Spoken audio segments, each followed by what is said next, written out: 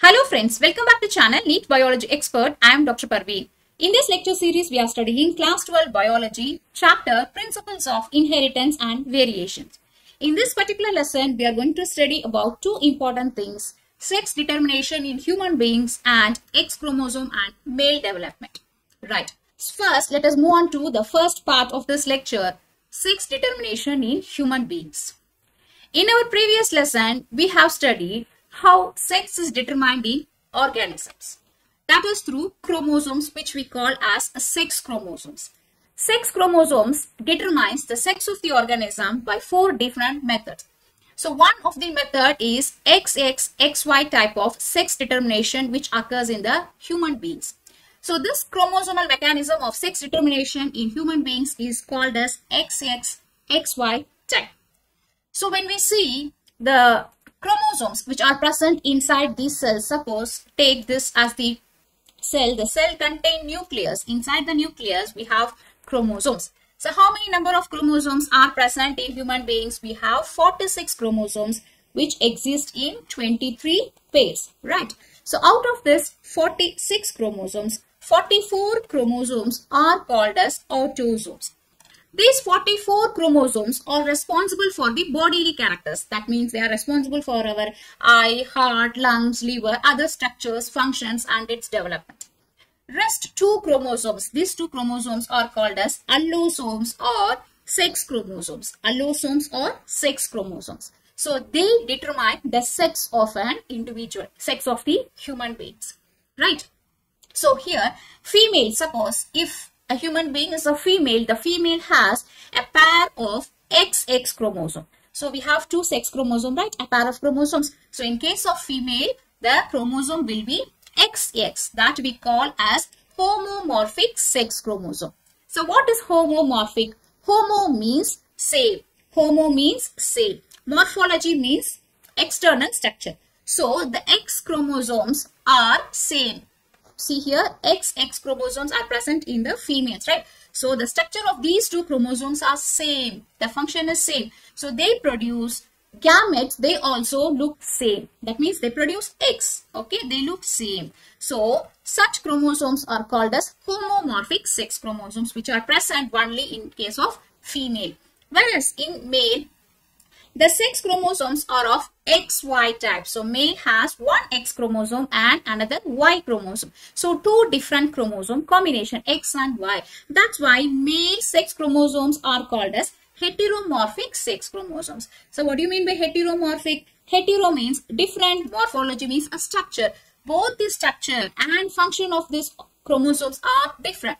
X and Y structure is different. Their function is different. So that's why male produces gametes with two different structures also, with the two different chromosomes also. Okay, the sperms contains two different types of chromosomes. So male has XY type of chromosomes, which we call as heteromorphic sex chromosome. Right. So when we see the genotypic nature of human beings, in case of female, female has 44 autosomes, that is the chromosomes responsible for the body characters. 44 autosomes plus 2 sex chromosomes, that is XX type. So totally 46 chromosomes in case of female. Whereas in male, similarly 44 autosomes plus 2 sex chromosomes, which is of XY type.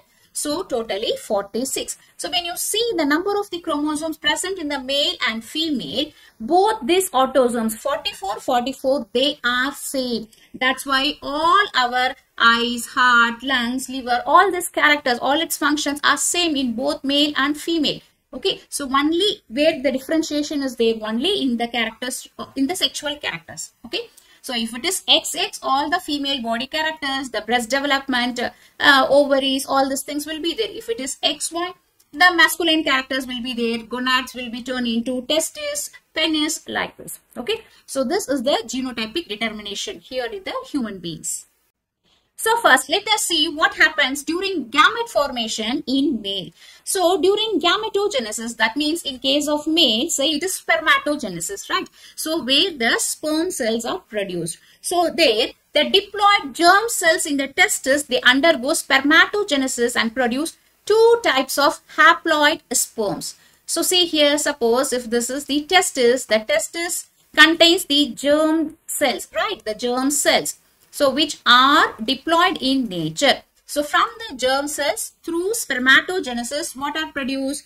Gametes. What are the male gametes? The male gametes are the sperms, right? So sperms are produced. The sperms have haploid in nature because this is a meiotic division, reduction cell division. Spermatogenesis is a meiotic process. Okay. So during this process, the gametes are produced, which are the sperms in case of the male. So the sperms are of two different types. That means 50% of the sperm contains X chromosome and 50% of the sperms contain Y chromosome. Understand? So rest, apart from this sexual chromosomes, the rest autosomes are same in both the sperms. Okay, that's why it is written here. 50% sperms contain 22 autosomes and X chromosome, while the rest 50% sperms contain 22 autosomes and Y chromosomes. So this X and Y chromosomes, in which chance it will be present? 50-50. In 50% of the sperms, it contains X chromosome. Rest 50% of the sperm contains Y chromosomes. So this is what occurring in case of spermatogenesis. Let us see what happens in oogenesis. What is oogenesis? The production of the egg cell in case of the female, right? So in the female, the diploid germ cell in the ovaries undergo oogenesis and produce only one type of egg. So in case of female, so if this is the ovary which contains the germline cells, okay, so when it produces the egg cell, so again this germline cells are diploid and the egg cell is haploid, right? Haploid. So this process is called as oogenesis. So in case of oogenesis, what happens? The egg cell contain only X chromosome. Only one type of eggs are always produced in case of females. Okay. So when you see male, 50% contains gamete contains Y chromosome, 50% gamete contains X chromosome. Whereas in case of female, 100% whatever gametes, that means whatever X cell produce, all X cell contains only X as the sex chromosome. Okay, so totally in the egg cell 22 autosomes will be there and 2 sex chromosomes, that is 2 X chromosomes will be there. Okay, right. So that's why we call the human male is heterogametic. Why heterogametic? Because male produces sperms with two different types. Half of the sperm has X chromosome, half of the sperm has Y chromosome. So heterogametic. Whereas the human female is homogametic because whatever the number of the egg cell produced, all the eggs contains same X chromosome only. So male are heterogametic, female are homogametic. Now, during fertilization, what will happen? There is an equal probability, equal chance of fertilization of the ovum with the sperm carrying either the X or the Y chromosomes. So what is the meaning for this? Suppose if this is the egg, okay. So if this is the egg, so which sex chromosome will be present in the egg? X chromosome, right? So this X chromosome, suppose if a sperm contains X chromosome, when these two joins, okay, what will be the zygote? The zygote will be of XX type. So which will be a female baby. Okay, female baby. Suppose if the sperm is Y, so if this two joins, what will be the zygote? The zygote will be X and Y. So this will be a male baby.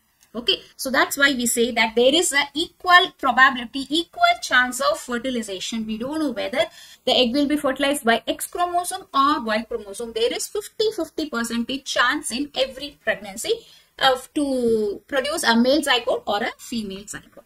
Right. Now let us understand how the sex is determined in the human beings using this.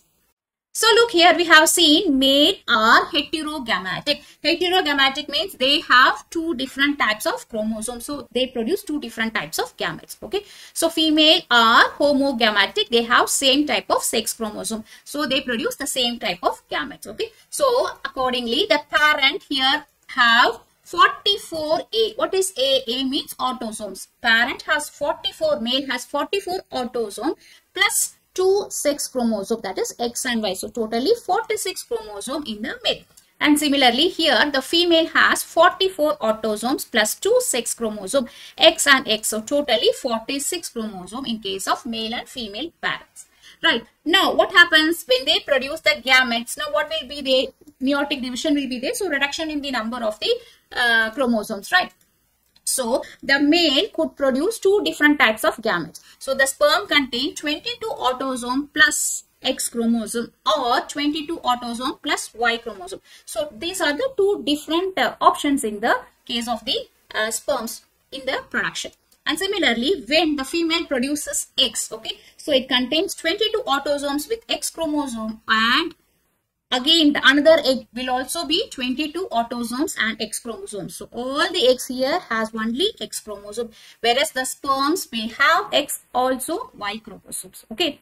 Now when fertilization occurs, so what are the different chances in which the offsprings or the progeny will be? So let us put the combination. Suppose if the sperm contains the X chromosome combines with the egg contains the X chromosome, what about the zygote? The zygote will have 44 autosome, 22 from father, 22 from the mother, right? So totally 44 autosome plus 2 X chromosome. Then this will be a female baby. Understood? And similarly, suppose if the sperm containing 22 autosome and 1 Y chromosome fertilizes the egg containing 22 autosome and 1 X chromosome, what will be the zygote? The zygote will have 44 autosome and 1 X and Y chromosome. So accordingly, this baby will be a male baby.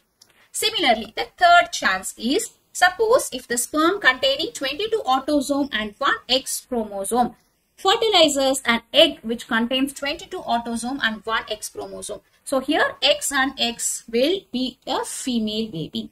Okay. And the fourth option is the sperm containing Y chromosome, if it fertilizes the egg with the X chromosome, so the baby will have XY chromosome. So it will be a male baby. So this is the same when we make a Punnett square, we will get like this. Okay. So sperm and the egg, okay, here it will be XX. So when you see 50% of the children will be female and 50% of the children will be male. So these are the options, 50-50. Okay, so these are the options.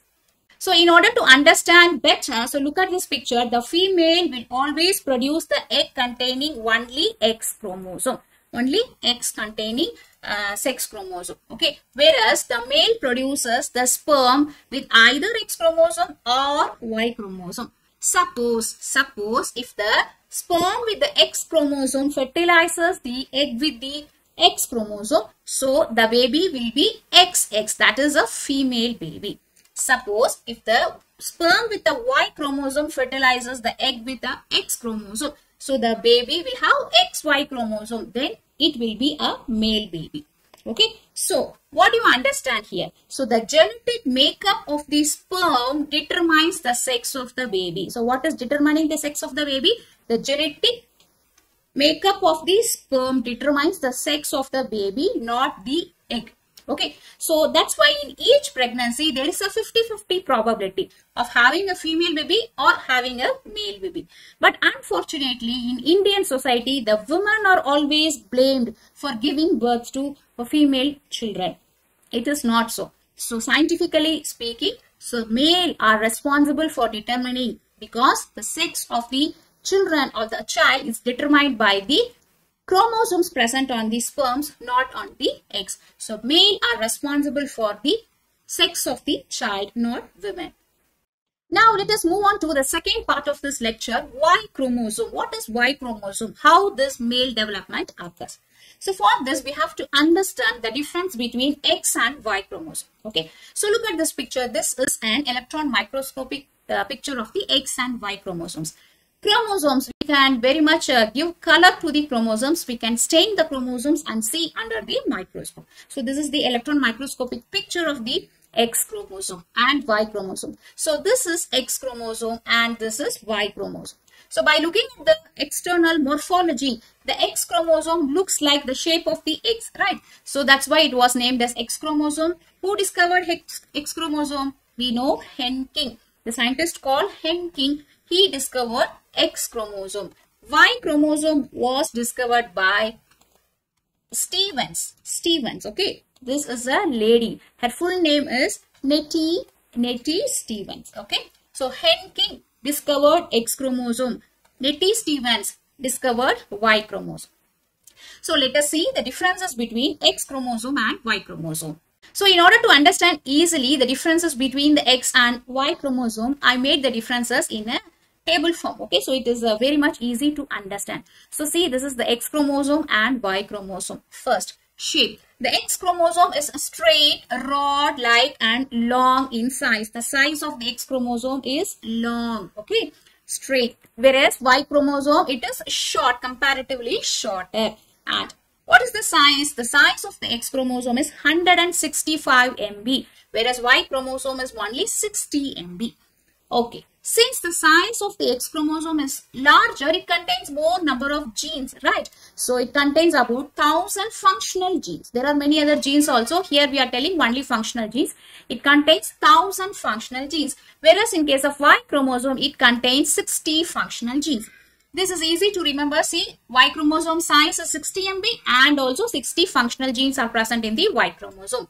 And coming to the shape, X chromosome is metacentric, Y chromosome is acrocentric. So what is this? So I will draw here a chromosome. Okay. So see here, this is a chromosome. So what is the center part? This center part is called a centromere, right? So these two are the chromatids. Okay, so if the two chromatids are equally placed from the centromere, this structure is called as metacentric. So X chromosome is of metacentric type, whereas in case of Y chromosome, one arm or one chromatid of the Y chromosome is larger and another chromatid is shorter. Okay, so it is not equal from the centromere. So this type of structure is called as acrocentric. Understand? So Y chromosome is acrocentric, and both the X and Y chromosome show homologous and non-homologous region. So what is homologous region? Look at this picture here. So this is the X chromosome, this is the Y chromosome. Okay, so this region is called as homologous region, whereas these regions are called as non-homologous region. Homologous regions means the genes present on both the regions are same in the homologous region. Okay, so here whatever present in this region and whatever present in this region in both the X and Y chromosome are same. That's why this is called homologous region. Whereas whatever present here on the X chromosome and here on the Y chromosome, they are different. The genes are different. So these regions are called as non-homologous region. Okay, got it? And the non-homologous region is longer and contain more genes. Yes. See here, this is the X chromosome, non-homologous region. So since this region is longer, the number of genes present is more naturally. And since the Y chromosome's non-homologous region is shorter, the number of genes present are few or less. Okay. Then X-linked genes are present on the non-homologous region and Y-linked genes are present on the non-homologous region. See, this is the X chromosome, right? So whatever the characters responsible for the X chromosome, those genes are present in this non-homologous region. Similarly, whatever characters responsible for the Y chromosome, those genes are present on this region. Okay, so here these two are almost same. That's why we call this as homologous region. Got it? Now, the other important point is the X chromosome has large amount of euchromatin and a small amount of heterochromatin, whereas Y chromosome has small amount of euchromatin and large amount of heterochromatin. So what is this? What is euchromatin and heterochromatin? So we know that chromosomes are DNA chains. They are tightly coiled and packed, right? So when the DNA chains are tightly coiled and packed in a condensed form, this structure is what we call as chromosomes. This packing has two types. If the packing is slightly loose in like this structure, okay, this type is called as euchromatin. Okay. Whereas if the DNA is tightly in a condensed form, this structure is called as heterochromatic. These are the two different structures present in the chromosomes depending upon how much the DNA is condensed. Okay.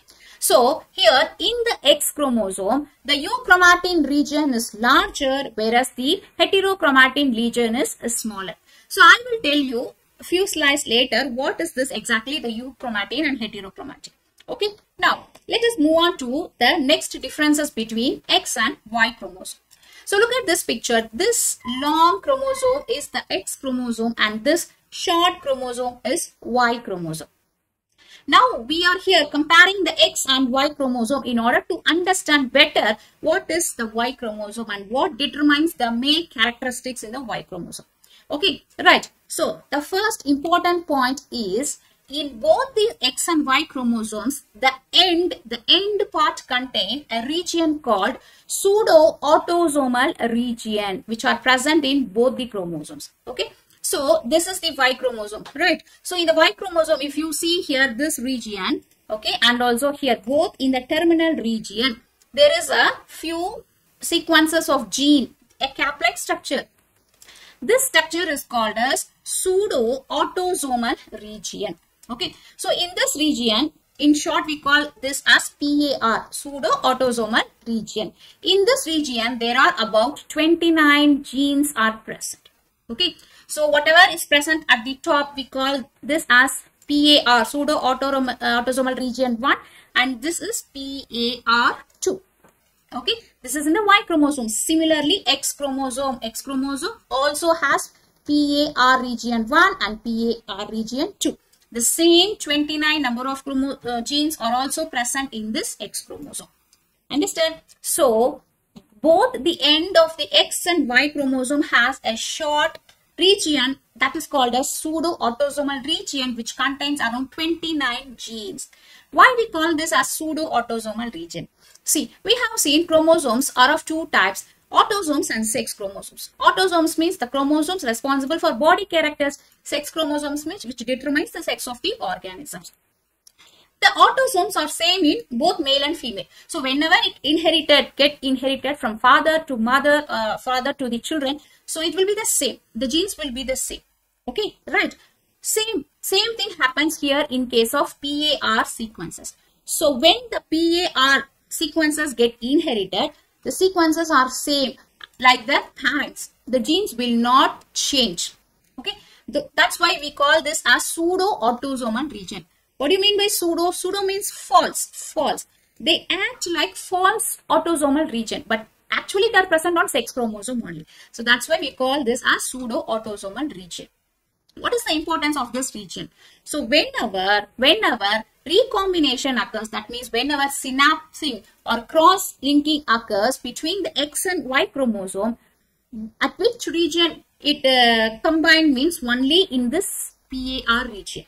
Okay, got it? So whenever crossing over occurs between the X and Y chromosome, the crossing over occurs between the PAR regions only, like this, only between the PAR region. That means the genes from here go here and genes from here come here, recombination occurs.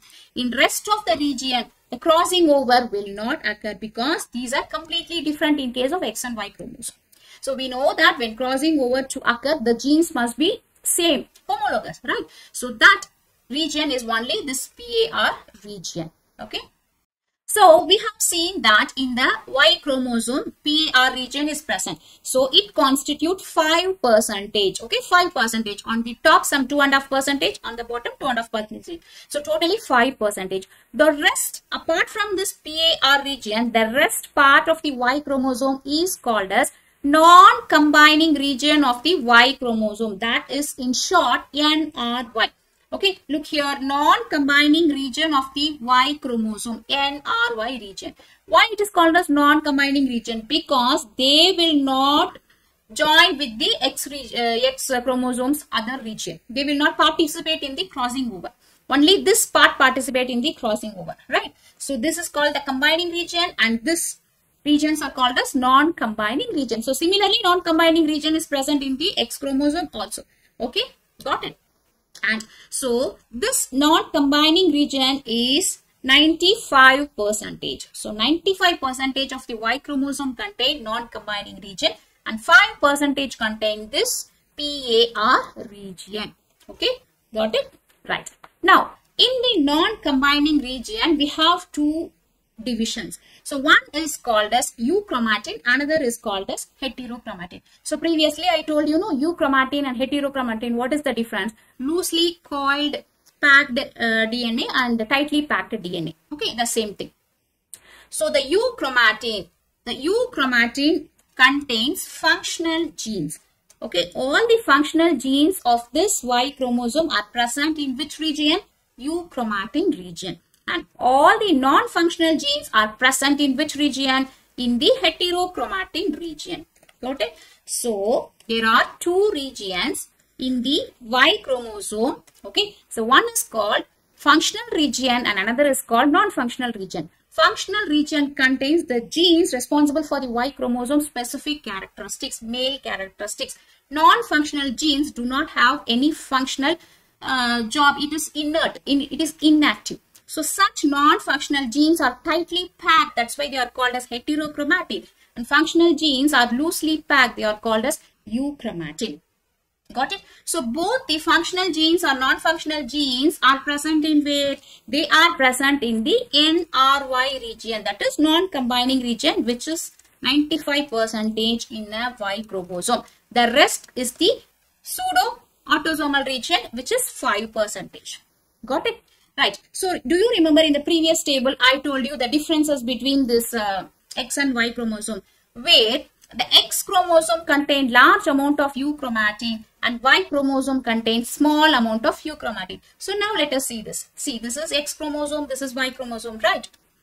So the X chromosome contains large amount of euchromatin. That means see this light blue color region. So these are the functional genes present in the X chromosome, which is more because the size of the X chromosome is large.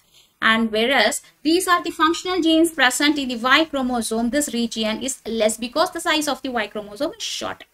Okay, so this is the one difference. Another difference is just vice versa. So in the X chromosome, the heterochromatin is small, whereas in the Y chromosome, the heterochromatin is larger. Okay, so what is heterochromatin? The non-functional region. So this gray color region is more in case of Y chromosome, whereas it is less in case of X chromosome. This is one difference you must remember.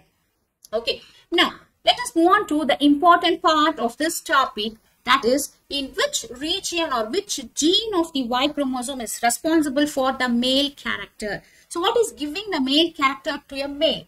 That is SRY gene, which we call as sex determining region Y. Okay, sex determining region Y, that is called SRY gene. See, in the Y chromosome, we see that this blue color is the functional region euchromatin.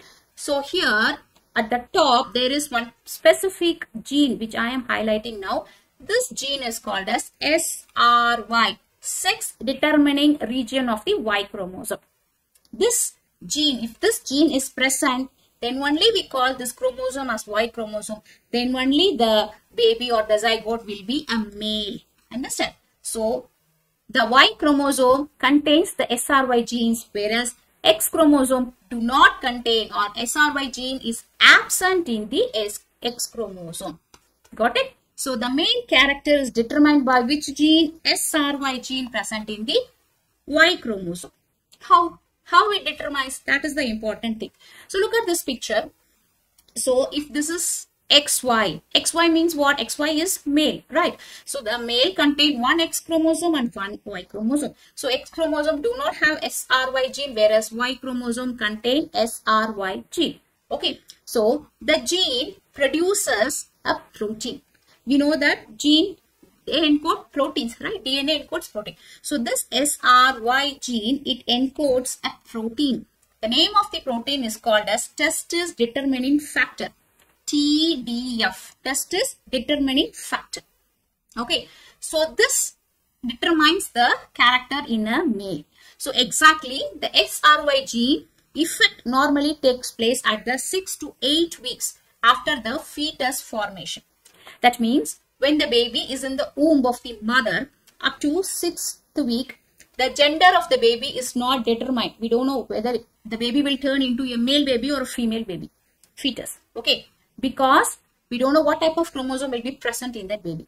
Suppose if the chromosome present in the baby is of Y chromosome. Okay, so see here, this is a zoomed picture. So the Y chromosome contains a specific region called SRY gene. This gene encodes a protein. What is the name of the protein? That is testis determining factor.